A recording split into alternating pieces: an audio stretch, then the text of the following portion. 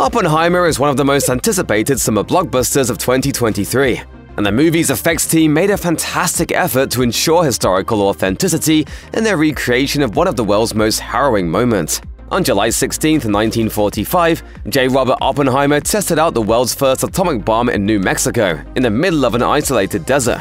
As recounted in the book American Prometheus, The Triumph and Tragedy of J. Robert Oppenheimer, the people who witnessed the test thought that the world ended at the very moment the bomb exploded. This was a terrifying and rather cinematic moment. So it's no surprise that writer-director Christopher Nolan had to adapt the Trinity test for his epic biopic thriller Oppenheimer. In a roundtable discussion with Entertainment Weekly alongside some of the film's stars, Nolan revealed, "We always knew that the Trinity test would have to be a showstopper. It's the fulcrum that the whole story turns on."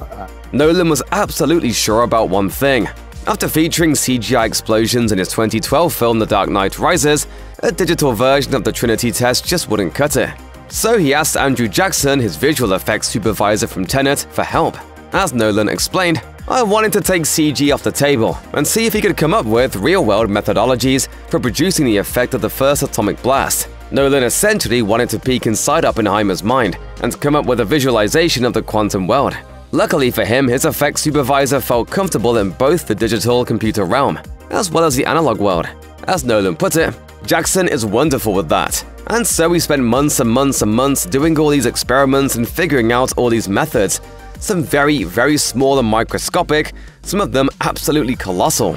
Jackson teamed up with special effects supervisor Scott Fisher and production designer Ruth DeJong to oversee the recreation of the atomic bomb. This thrilled Nolan, even though he told his crew that they didn't actually need to go quite that far. As the director explained, "When we were trying to make our budget work, it was like, well, what do you need to see of the gadget itself?" I was like, well, we only see it in these shots and those shots, and they ignored that completely from me. Nolan wasn't expecting his team to design a version of the bomb in such exacting detail. But that was exactly what they ended up doing, which allowed the production to move forward in an exciting direction.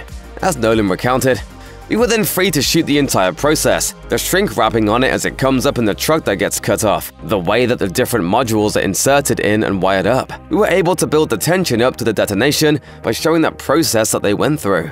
Nolan was able to use replicas of the bunkers that Oppenheimer and his colleagues were stationed in before the Trinity tests and during its aftermath. Specifically, production designer Ruth DeJong built the bunkers in such a way that they could shoot in the desert in the middle of the night. This allowed the actors to essentially vicariously experience what the actual historical figures went through in the lead-up to the test. Nolan is famously a stickler for authenticity, such as when he shot the rotating hallway scene in 2010's Inception with mostly practical effects. And it seems like everything came together perfectly once again for Oppenheimer, from the weather to the incredible efforts of the production team. In particular, shooting in the New Mexico desert paid off handsomely. As Nolan explained, all of it just informs the whole drama of the piece, and the build-up to Trinity is the key. It's really all about the tension leading up to it and the process that they went through. The revelation of the first atomic explosion to the world was one of the most important moments in the 20th century.